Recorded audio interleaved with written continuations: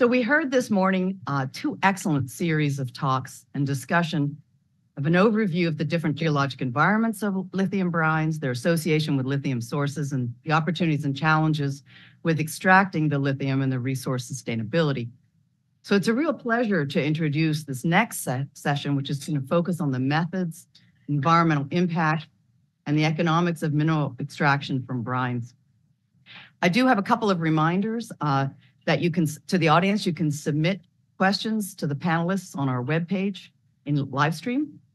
Look for the Slido box underneath the live stream video.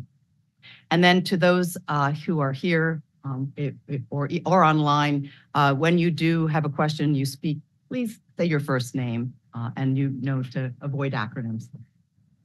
So our first speaker is Tom Lagrasso. He's the director of the Critical Minerals Institute. Welcome. Thank you very much for this opportunity. I want to provide an overview of the various technologies needed to extract lithium from these sources that we've talked about today. Thank the other speakers for laying out the variety of different sources, the different chemistries, and some of the attributes of those sources, high temperature, low temperature, because all of that comes into play when we evaluate technologies that can be used to extract lithium. I am at the Ames National Laboratory. We manage the Critical Mineral Hub, and I just wanted to give a little context to understand the direction that I come from, and that is that CMI develops technologies as part of an innovation pipeline to be able to address the technical challenges associated with chains that are necessary for clean energy technologies, and most importantly, to de-risk those technologies, have a pathway to commercialization. We do early stage research, so our three focus areas are to enhance and diversify supply. Obviously, that's the topic for today, but we also consider developing substitutes and applying circular economy principles to the recovery and production of materials that contain critical elements. We are a public-private consortium of 9 national laboratories, 20 universities, and 36 industry partners working across the various stages of the supply chain. All right, we've heard a lot of different attributes of these sources, and I guess I'm happy to say that there are a number of technologies that can be utilized to extract lithium. I've shown 5 here. These are kind of the leading sources of extraction technologies: absorption, ion exchange, solvent extraction, membrane extraction, and electrochemical. Each of these have its own positives and negatives, and a lot of times the choice of which of these technologies to utilize comes back to what's the source. Not just what is the lithium chemistry, but what's the other chemistry. Shown in these illustrations, we have potassium and calcium and chlorine and sodium, which is common to almost every source. So obviously we want to be selective. We only really want to grab the lithium and leave everything else behind. But there are other elements in these streams, in these feedstocks, and we've heard about them: manganese, zinc. Some are perhaps valuable. You can get value out of them. Some are deleterious, and so we have to choose our technologies accordingly. To illustrate that is dominant here, we can look at how these technologies are being actually deployed. Here is kind of the stage of development of these technologies as they apply to direct lithium extraction for various types of sources. But on the left, it goes from lab scale to piloting to demo and to commercial. And across the bottom are the 5 leading technologies.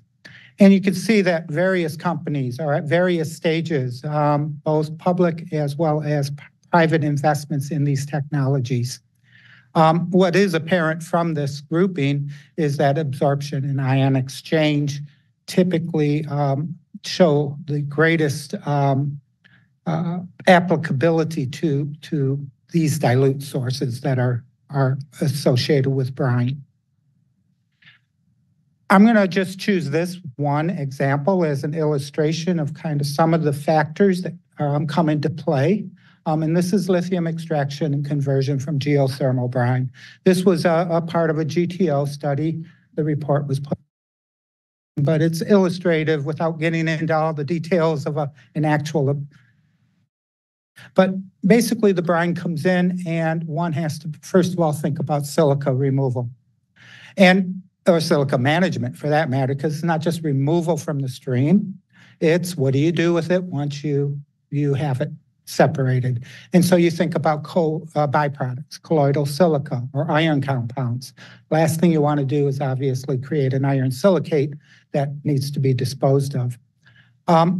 The key there, next step in the center is the improved lithium sorbents. This would be to develop directly out of a chloride solution that concentrate it and then convert it into a refined product.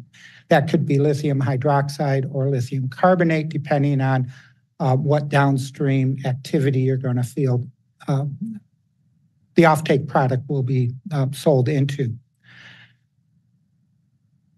In addition to extracting the lithium, you are left with zinc and manganese, and you can go through the precipitation process. We heard earlier that zinc was a pilot plant was developed and then ultimately put aside due to other factors like economics.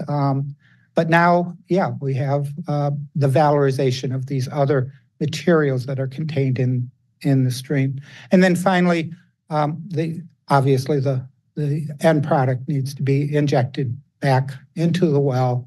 Potentially there could be potassium recovery if that's viable. So CMI has worked on sorbents.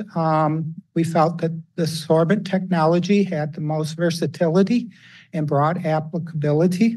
And we've developed new sorbents that are based on lithium double hydroxide. These have proved to be very effective, very selective in pulling lithium away or out of solution and leaving the sodium and potassium behind. They were developed really to focus on geothermal brines, but we have also found them to be very applicable to the low temperature brines, as well as oil and gas production or oil and gas produced waters. Generally, sorbents are targeted for low concentrations, and we can recover over 91% of the lithium chloride from geothermal brines. That produces a leachate that ultimately needs to be concentrated. We've combined the sorbent technology with forward osmosis membrane technology that concentrates it further from a 3% lithium chloride solution to about 20%. And from there, then we can go ahead and use the lithium carbonate or take it even further and do lithium hydroxide production.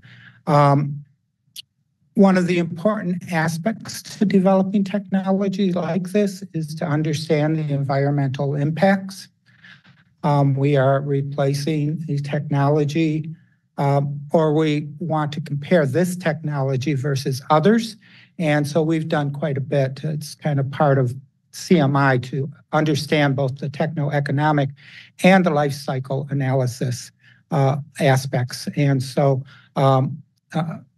if we produce lithium carbonate from these geothermal brines using sorption and forward osmosis, we find from these analyses that the carbon footprint is 34% lower than production from salt flats and 26% lower than from hard rock mining of the mineral spodumene. Likewise, lithium hydroxide can also see some reductions, not as broad, but certainly on the greenhouse gas emissions. We believe this technology achieves 48% reduction. So when it comes to kind of what are our challenges, for any of these 5 technologies that I listed, it's really improved selectivity. We want to be able to get the lithium, get it quick, the lowest number of stages, and certain technologies are better at that, more efficient. But further R&D investments in efficient extractions, concentrations, and purifications are needed. Oh, I have them all out of order. Sorry. Okay. Well, we need to integrate the DLE process from brines to batteries, and industries have demonstrated individually in several steps. Water management, we've heard this before, so thank you earlier speakers for introducing this issue. Water management is huge. We have to have access to clean water for the delithiation process at the site, and hence water consumption is a great concern. Sustainability of direct lithium extraction over conventional lithium carbonate, lithium hydroxide production methods. We've done some on our sorbent development, but I think we do need to understand if we're going to bring in a solvent extraction circuit, are we gaining anything? What are we gaining, and to what degree, perhaps over our existing production methods? We can do that through life cycle assessments. We have to understand waste stream generations and any public health effects. I think there's, okay. Finally, co-valorization. There's lots of byproducts, but lots of potential critical materials, as Scott pointed out. What can we valorize? And the opposite of this is, which are the deleterious elements we have to deal with? And ultimately, to integrate any of these processes, pre-pilot scale demonstrations are needed, whether they're new absorbents or ion exchange methods. So with that, I think that's it. Happy to answer questions. Great. Thank you, Tom. We have a few minutes for questions, about 3. So if you want to stay at the podium. Yeah, I'm going to start with one that's online. You've spoken a bit to how these technologies can be applied to the various lithium sources of brines. But could you say any more about that if you'd like, or are there certain deposits where they just probably not very appropriate? Well, there are many factors that come into play to determine whether a technology is going to be appropriate. The sorbents that we've developed in CMI certainly are low temperature sorbents. They are being tested for geothermal brines, but a lot of that has to do with thermal degradation that occurs over time and whether or not that sorbent technology will be applicable. So I think one has to evaluate the appropriateness of any given technology in the context of the source, the impurities, and the production parameters such as temperature. Leanne? Oh, did it again. So I'm really curious, you had on one of your slides a 91% reduction in environmental impacts compared to solar brines. And I'm wondering sort of, well, one, is that information public or in the studies? And so one, what environmental impacts does that include and at what scale? So the studies have been published, and we can get those circulated, the citations. Generally, the life cycle analysis impact factors are about 10 to 12 that are utilized. Boy, don't have a list in my head. That's but okay. Greenhouse gas emission, eutrophication, but there's, it's a standard sort of life cycle analysis. Okay. Got it. Yeah. Done at scale. So we try to do that as best we can. Obviously, we're developing early stage technology, and we can compare it to production to technology that is at scale commercial production. But our production, we have to make assumptions about what that might scale. And so we do have to take that into account. Yeah. Okay, thank you. We only have time for one more questions, but they're popping in like crazy.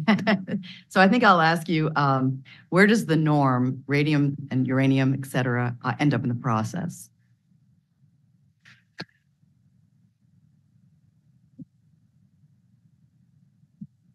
Yeah, I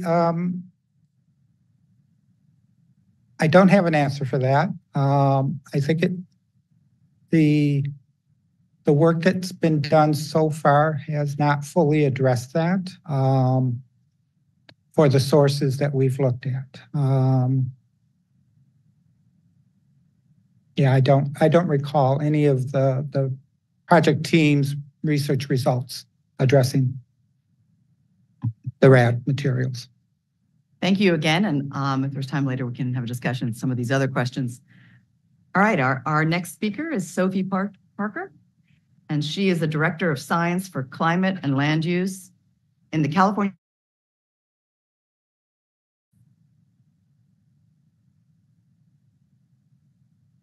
All right, good afternoon, everyone. I think we have reached critical post-lunch sleepiness, so I will try to keep us on task here.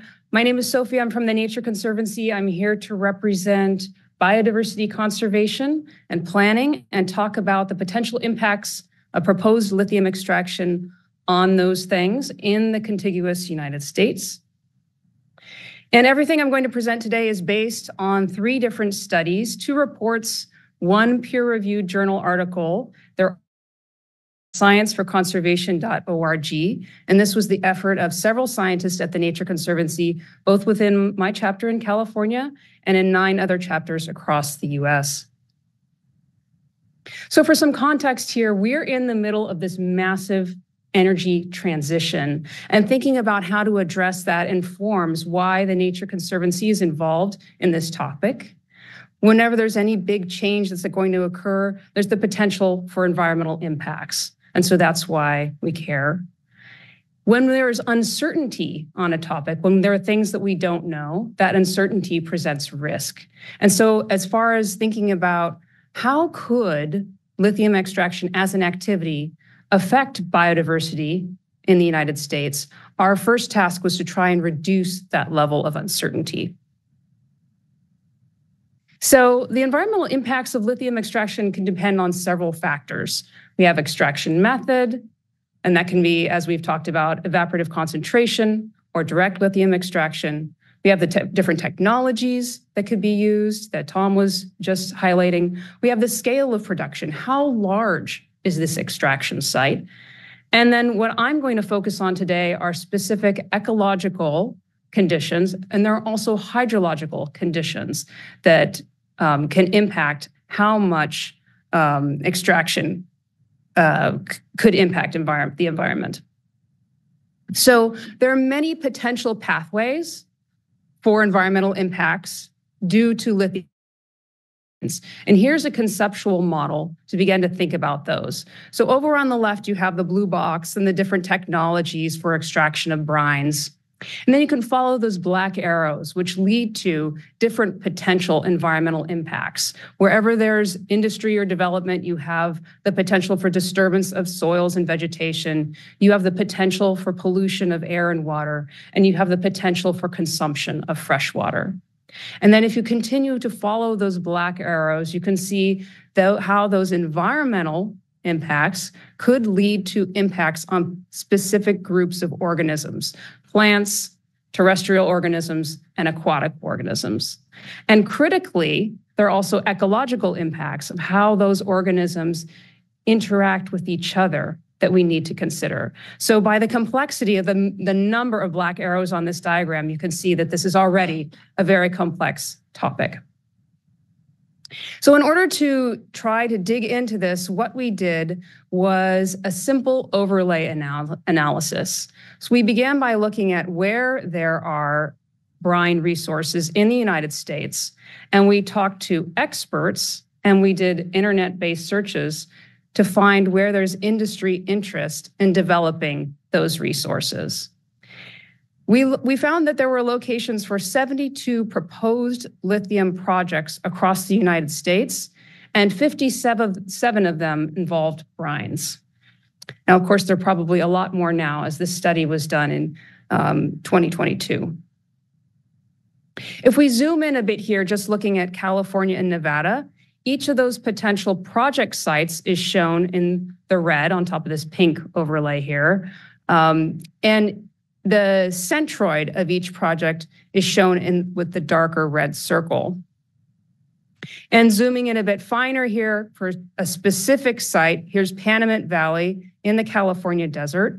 The actual mine claim is shown by the solid line, and we added a 2-mile buffer around each site to capture the fact that there are some impacts that could be felt beyond the mine claim itself. Imagine fugitive dust, or imagine the drawdown of groundwater that extends beyond the claim boundary.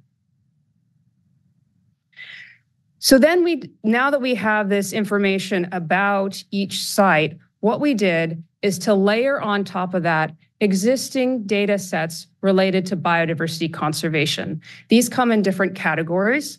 We have species and natural communities, we have conservation value, habitat, and land management designations. And what I'm showing you here is a very truncated list of the total number of data sets that we use. The complete table is about 10 pages long. But the ones that I'm going to talk about today and show you maps of include citizen science species occurrence data, the Nature Conservancy's data layers, desert tortoise habitat, and national parks. So here's what these look like at our example project site. Now, if you can see in this map, for species and natural communities category, the citizen science species occurrence data are shown by the orange stipple across this site. So this is an example of people going into the field, capturing information about the organisms that they find on the ground and entering it into a publicly accessible citizen science database like iNaturalist or eBird. The Nature Conservancy has developed on an ecoregional basis a number of different data sets that show how we can focus on protecting biodiversity across the United States and around the world. These polygons are based on vegetation types, intactness of habitat, and the potential to support biodiversity. So that's what that looks like at this project site. Additionally, we have what are called recognized biodiversity data layers, and you can see how those data differ from the previous layer in terms of where they're showing up at this project site. There are mapped habitat polygons for special status species, in this case, the desert tortoise, which is federally listed as threatened, that occur within several of these lithium extraction sites. You can see the little orange square near the top of the claim area. Additionally, there's some additional areas within this project boundary that are mapped as desert tortoise habitat. And importantly, there are land management designations, particularly on public lands, that can impact how those lands are managed for biodiversity. There are some lands that have a very high level of management, such as wilderness and national parks, and other lands that have more of a public use mandate. So here you can see the green portion of the map is National Park Service land, in this case, Death Valley National Park. It's peeking in to the 2-mile context for this project site. So those are some examples in a mapped form. We can also look at these data in a tabular form. In this case, in California, we have the species that are federally and state listed on the left-hand side of the table. And on the right, we have where they're recorded for 15 different lithium extraction sites, potential lithium extraction sites. The ones that are grayed out are ones that don't have to do with brines. The ones that are in white are ones that contain brines. And what you can see from this is that there are many cases where there are listed species that have been mapped within the sites for proposed lithium extraction. We can look at the same sorts of data for conservation value, habitat, and management.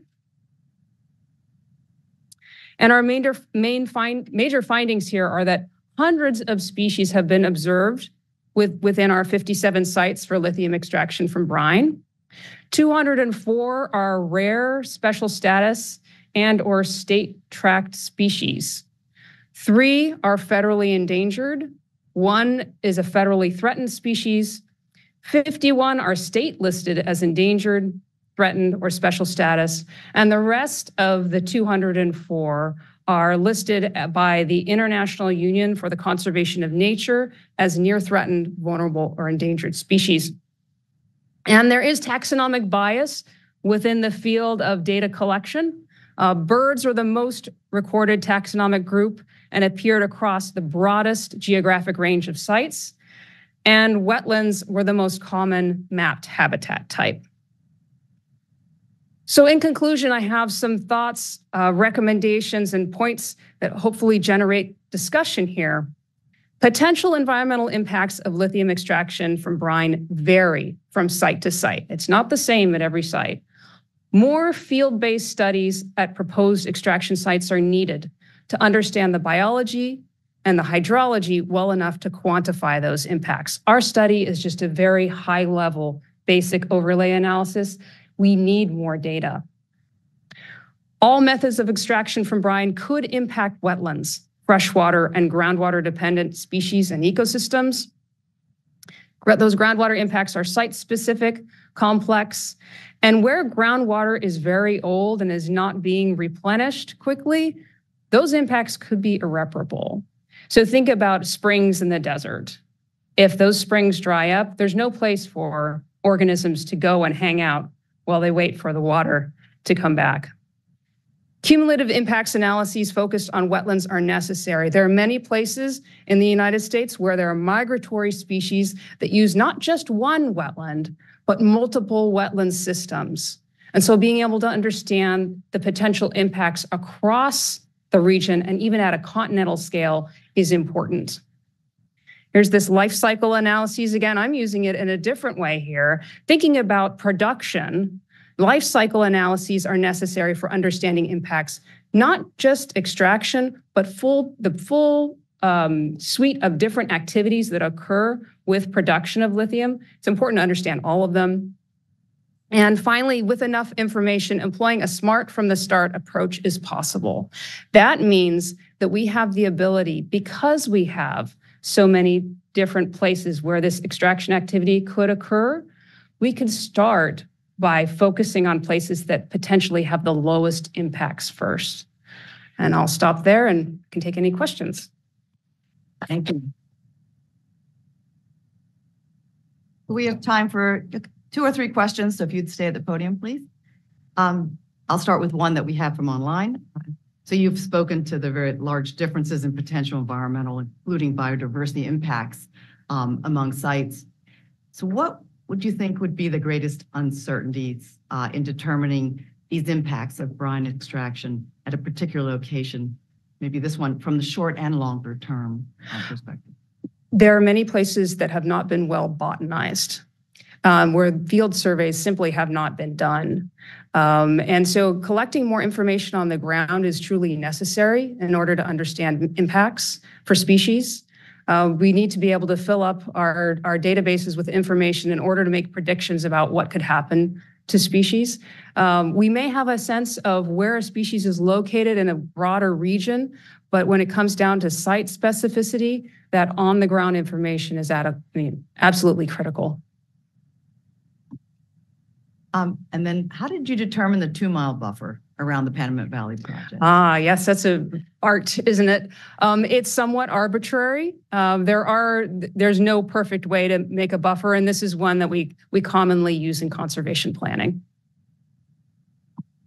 Leanne? Thanks, Sophie.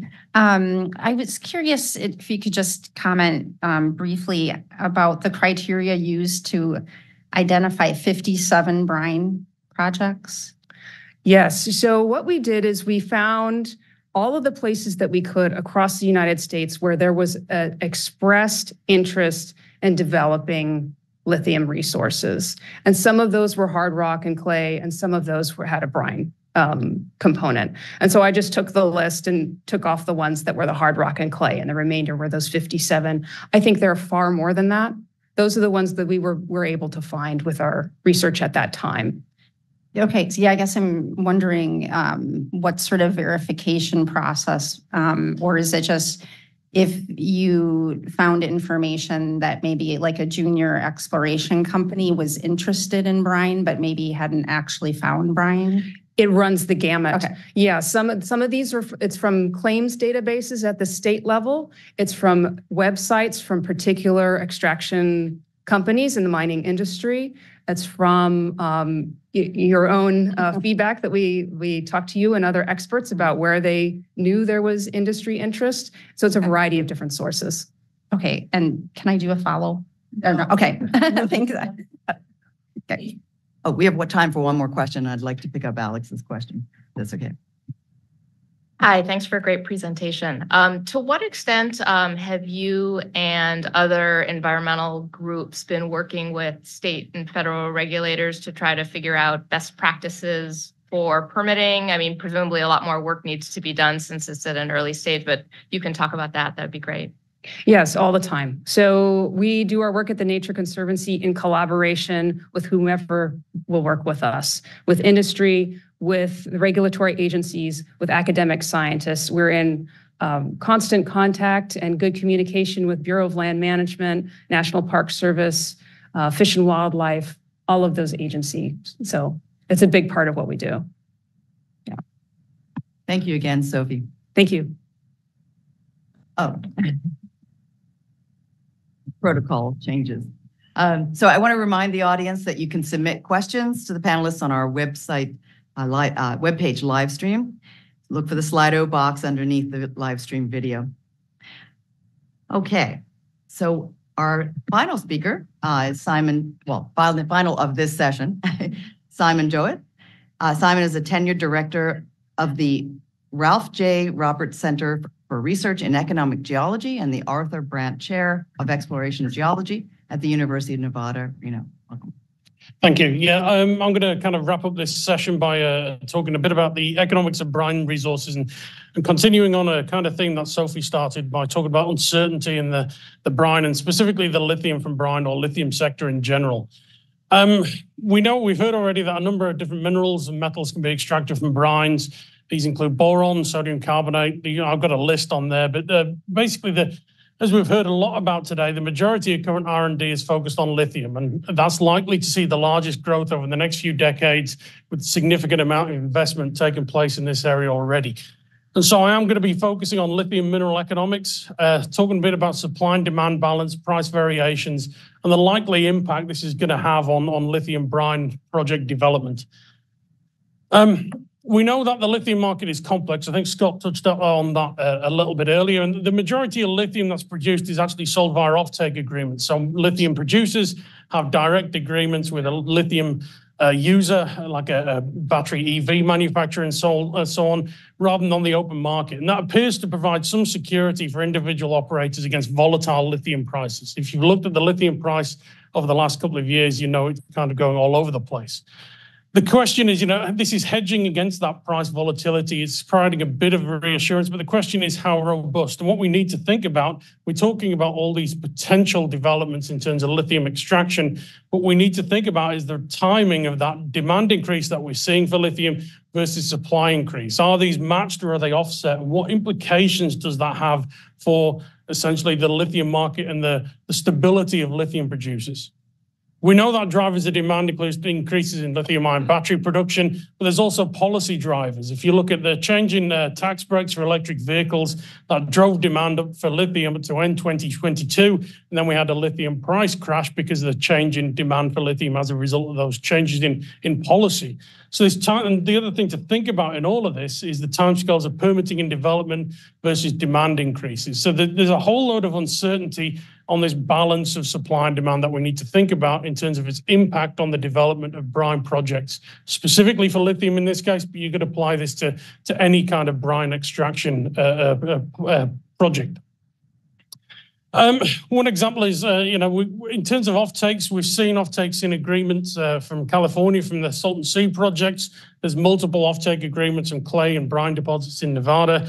One example of this is, I think actually Scott mentioned Compass Minerals trying to derive lithium as a byproduct of magnesium chloride production from the Great Salt Lake. They had an offtake agreement in place, but basically that project was scrapped in 2024 as a result of technical challenges, which means that lithium is not going to be produced. So this indicates that even with these offtake agreements, which might provide a bit of reassurance, price volatility, technical challenges can cause significant issues. And there's other factors like California has actually brought in a tax on lithium carbonate production, $400 to $800 per ton of lithium carbonate production from 2022 onwards. That scales on production. And also that, if you compare, for example, California to Nevada, where we don't have such a tax, that may actually create a bit of a difference in terms of where you might actually see brine projects developing versus brine projects having more challenging economics. This is what's happened in the lithium price from 2017 through to more or less the present day. You can see this is essentially a spot price for lithium. I haven't got the actual kind of values on there, but what I've done is I've normalized the price to 10th of May 2017. So in other words, that kind of getting up to 5 means that lithium between, say, 2022, mid-2022 and 2017 went up 5 times. We're back down to approximately the same level as we are in 2017. The thing to think about here is that this volatility we're seeing over the last couple of years, we need to compare to the time we need to actually develop a given project. Lithium extraction projects may take 5 to 10 years. This graph goes from 2017 through to 2024. So this is probably on the order of timescale the development of a lithium brine extraction project. The question is, how can lithium brine extraction projects or any brine extraction projects deal with this type of volatility and uncertainty? There's a bit of some interesting data on here. What we've got is essentially a price variations shown in that kind of yellow color, lithium production, lithium reserves from the USGS. So we can see that lithium reserves and production are actually increasing kind of systematically over the time. And what we've got there is a ratio, and that ratio just shows the ratio of essentially reserves to production, or in other words, how much annual production divided by total estimated reserves globally. And that kind of indicates that the amount of lithium we've got in the ground relative to the amount we're producing is somewhat decreasing, at least in some estimates. So that means that we may have a bit of a problem in terms of lithium supply, but there are an awful lot of other considerations to think about that I'll kind of summarize. If we think about demand into the future, estimates suggest that we might have by 2030, we might need 400,000 metric tons of lithium carbonate equivalent, or about 80,000 metric tons of lithium metal demand here in the US, mainly for electric vehicle batteries. That's equivalent to about 700 gigawatt per hour lithium ion battery capacity. Currently, as other speakers have shown, we produce about 5,000 metric tons of lithium carbonate, or about 1,000 metric tons of lithium metal, almost all from a Silver Peak brine operation in Nevada. But the thing to think about is that we're likely to see a significant ramp up of lithium production in the US. If you look at Nevada alone, we're going to produce, hopefully, maybe about 136,000 lithium carbonate equivalent tons per year, mainly from non-brine sources. Thacker Pass, Rhyolite Ridge. Silver Peak is actually expanding its operations and trying to double production. We estimate we're going to see a significant amount of potential production from the Salton Sea, and globally lithium production capacity continues to expand. The question is, how is all this going to balance out? If we get everything coming on stream at once, like direct lithium extraction from oil field brines, from geothermal brines, expansion of other brine operations, and the addition of clays, is this actually going to mean that in the short term, we're going to have an excess of lithium, which could create challenging economics for individual lithium producers? But in the long term, if we actually have undersupply, what's this balance going to be, and how is this balance of supply and demand going to play itself out? And this is a similar diagram to that Leanne showed earlier. This is just looking at lithium production globally. We've got hard rock brine and mixed production compared with the real lithium price normalized for inflation to $1998. We know that this is predominantly from a traditional continental brines and hard rock production There's minimal contribution from clays, geothermal, and oil field brines. So the question is the expected increase in demand going to match this expected increase in supply we're going to see from all of these sources that aren't yet on this graph? We know that some producers have delayed or scrapped plans for lithium production, and we know that maybe it's also easier for hard rock producers to ramp up production. If we look at a traditional evaporative brine, it takes about 2 years for that brine to go through the process of lithium production. And that means that any brine operators who were starting to ramp up production 2 years ago may only start to see that lithium increase happen around now. And this is just looking at some of the, I'm not going to go into the details here, but if anybody wants this information, obviously the recording is here. But this just looks at one state alone in the US, Nevada. Obviously, I'm biased coming from there. But the fact is that if you look at the overall total of reserves and resources, you know, we're talking getting on for 118 million tons of contained lithium carbonate, mainly in clays, but there's also some potential brine projects there, as well as the currently producing Silver Peak brine operation, which is going to be doubling production in the near future. This is just one state in the US, a state that has a lot of lithium. There's an awful lot of other lithium likely to come on stream, which may challenge the economics of these brines that we're talking about today and these brine projects. And we need to understand this type of uncertainty, as well as the environmental impact uncertainty that Sophie mentioned in the previous talk. And this is just one example. Again, this is the Sparks Gigafactory in Nevada. Tesla Panasonic has a capacity of 35 gigawatt hours of cell production per year, about 500,000 Teslas. If you do some calculations and assume they're producing what's called NMC 811 batteries, that just means the cathode in those batteries contains 80% nickel, 10% manganese and 10% cobalt. This factory alone needs about 4,000 tons of lithium, an awful lot of cobalt, nickel, manganese, and graphite. Global nickel production, as an example, I'll explain why I'm talking about nickel shortly, is estimated in 2023 to be 3.6 million tons. This factory alone consumes about getting close to 1% of global nickel production. And if we go to nickel and more nickel-enriched cathodes, you know, that means that these factories are likely to consume even more nickel. And there's 300 of these either planned, developed, or completed underway globally. So this is the kind of demand side of things. But the other thing we need to think about, because we're talking about lithium-ion batteries as a driver for lithium demand, it's not just the lithium that comes into play here. It's all the other things that we need to put into these batteries, and that will potentially affect lithium demand. If you don't have the nickel or the graphite, or you have an excess of these things, then all of a sudden your lithium-ion battery demand and your lithium demand may be affected by these other supply chains. So there's a lot of uncertainty to think about here. We don't know the timescale and effectiveness of direct lithium extraction yet. We talk a lot about clay sources of lithium, sedimentary lithium, but as yet, there's not been any successful development of this on an industrial scale. So we wait to see what happens at Thacker Pass and Rhyolite Ridge and so on. We need to think about the timescales of mining and brine operations. If you look at the IEA data from 2021 and Richard Shoddy's data from Australia, you know, we might go for 4 years from discovery to extraction for lithium in Australia, pegmatites, 7 years in South America, but we don't really know about brine operations here, how long they will take to come on stream from going from essentially a discovery to production. Environmental, social, governmental challenges are huge for all extractive industries, especially mining. There's other developments of grid-scale storage, which could provide opportunities for alternatives to lithium. And we need to think about, again, this balance of supply and demand and price volatility. And that's especially true of lithium. Lithium is a small sector. If we look at volatility in larger sectors like nickel, this is just an example of the nickel price over the last 2 years or so, going from a peak downhill. Why do we care about this? Because nickel is a major part of the lithium-ion battery supply chain. And the fact is nickel is currently in oversupply, and it's going to be in oversupply to the end of the decade. What does that mean? You actually look around at nickel mining operations. BHP's Nickel West has been written down by $2.5 billion, and nickel at current prices means that only 35% of global nickel production is likely to be profitable. We don't know these things for lithium operations yet. We don't know what the break even is for a typical direct lithium extraction operation from a geothermal brine and things like this. This all leads into the uncertainty over the lithium sector.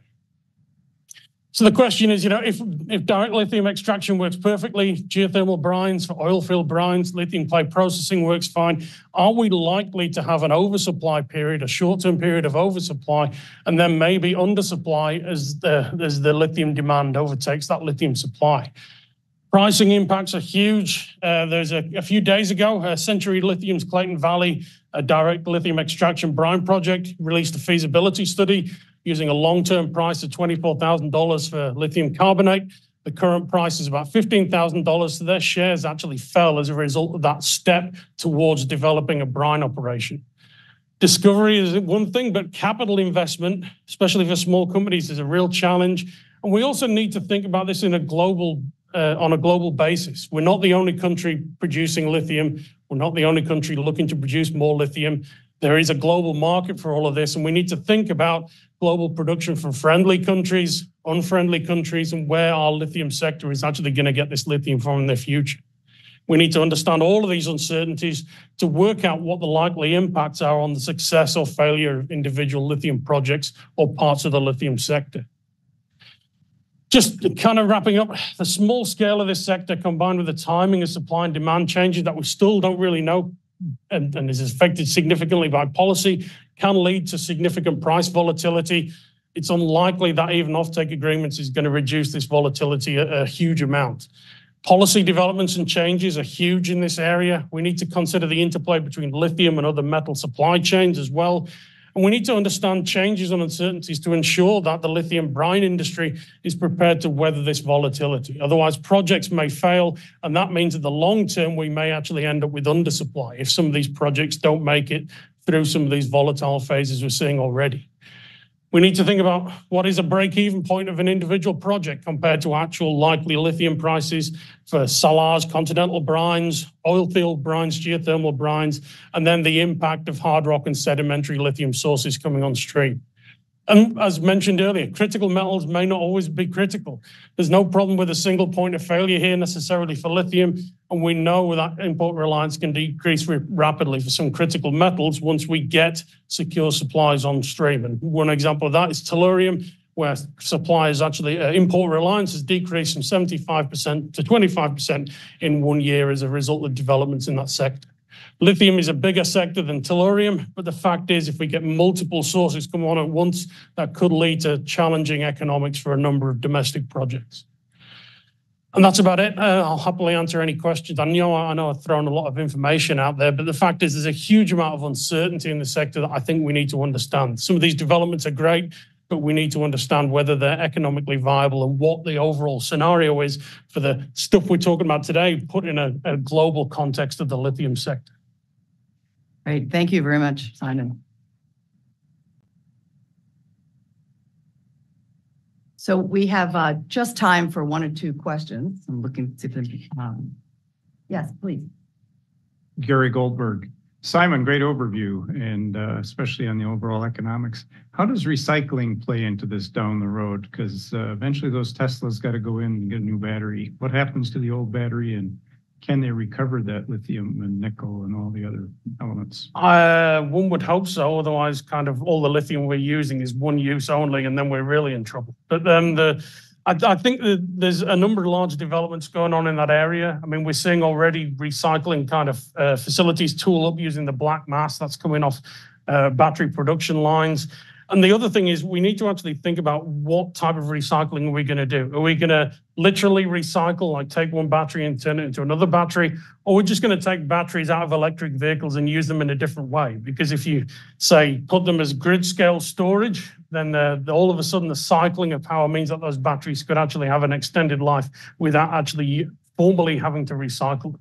So repurposing rather than recycling could also have a significant role here to play. But I think that there are a number of positive developments, but that's a crucial thing in all of this, because we can't have this lithium coming out of the ground and being just one use only, then being wasted.